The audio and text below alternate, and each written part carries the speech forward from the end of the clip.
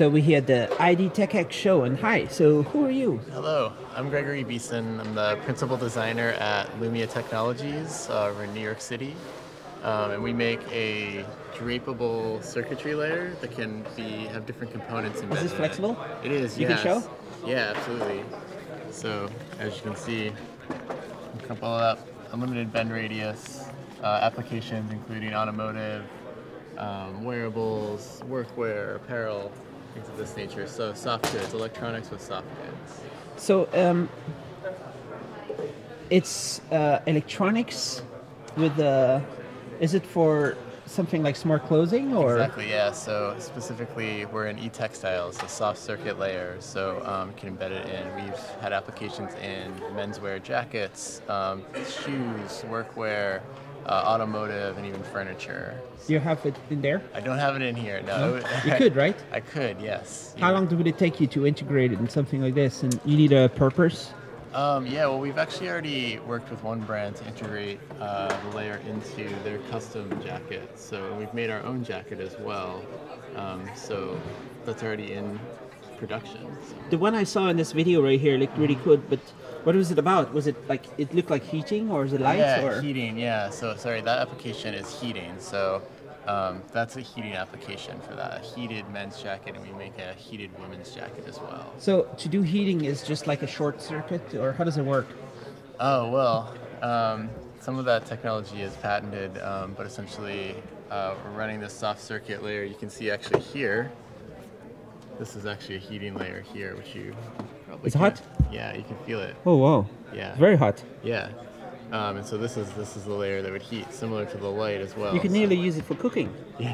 How hot does it get? This one gets well. It depends. We can range it about 150 to 160 degrees Fahrenheit.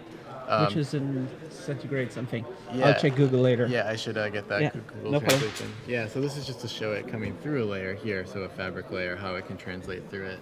So heating is one market, but doesn't heating use a lot of power? It does, yeah. So heating, maybe you've seen other jackets on the market.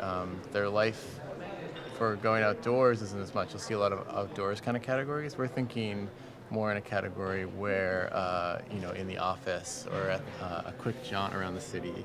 That's where a lot of our heating ones. So you need like a larger battery.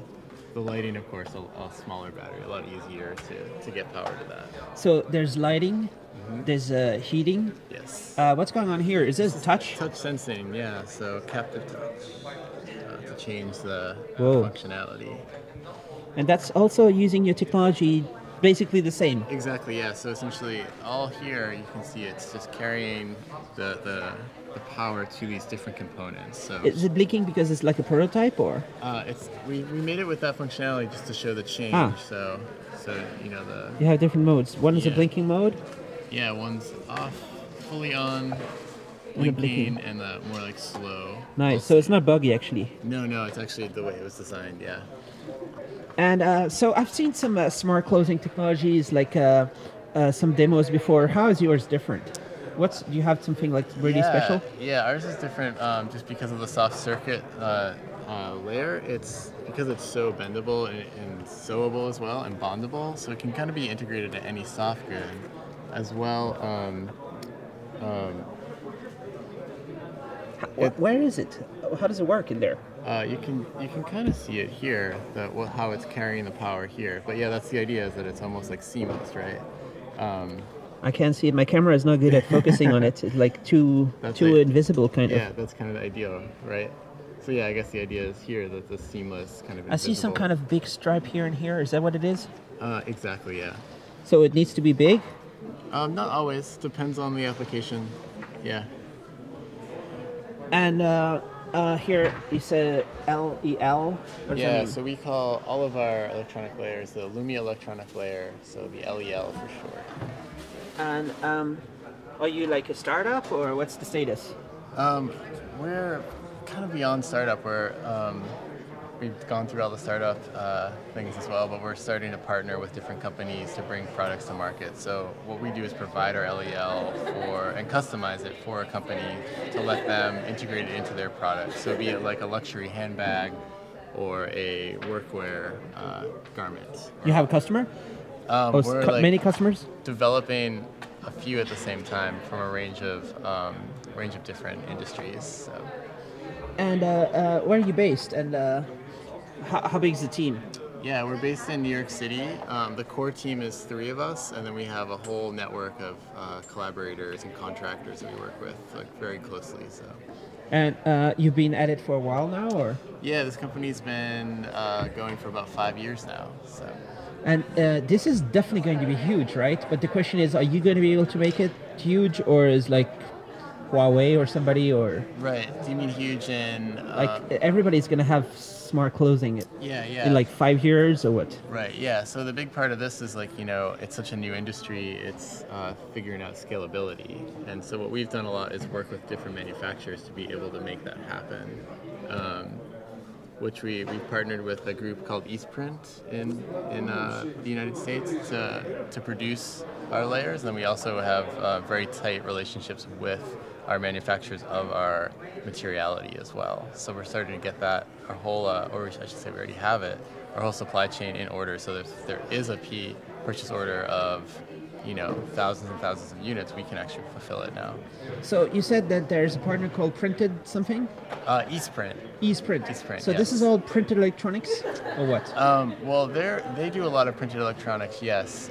With us, they do our specific layer. So this I don't think would be termed printed electronics. No. So what is it? What is it? Soft circuit, e-textile. E-textile Yeah. market. So there's like a machine that kind of makes it. Yeah, it's different processes, yeah. There's a few different ways. We're always evolving our processes.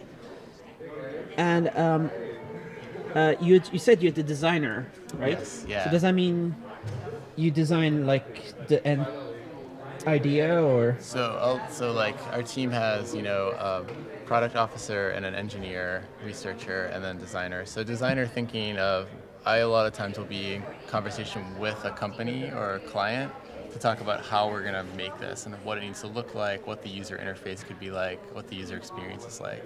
So my end becomes design like that, or even what like custom componentry could look like. How could this cable be redesigned? How could this housing be redesigned? Even just like we can even design new batteries as well for clients as well. Have you worked with the companies that do flexible batteries, or is that not urgent? We did some early prototyping because we were doing some footwear heating, so we did have some flexible batteries, but some of these things we wait for clients to want scopes of them, and then we go deep into it. We've done a lot of early investigations, but to go very deep into the process. So for example, this is a power bank here. Exactly, yeah. And then do you have electronics here, or? So there is a board in here. Different ones do different things. I have another one here, which is actually a layer that is in this video. So this in here is a custom housing we created. What is this connector there? Pogo pins? Exactly, yeah. So same thing that these are as well. So you get just magnetic. Exactly, and it's polarized, so you can't do it backwards, which is great. And then there's a custom PCB board in there for this custom piece, which this was for a jacket heating. So this is the custom design, sewable tabs for a client. And I just brought this as an example. What's the price of your solution? It really depends on scale.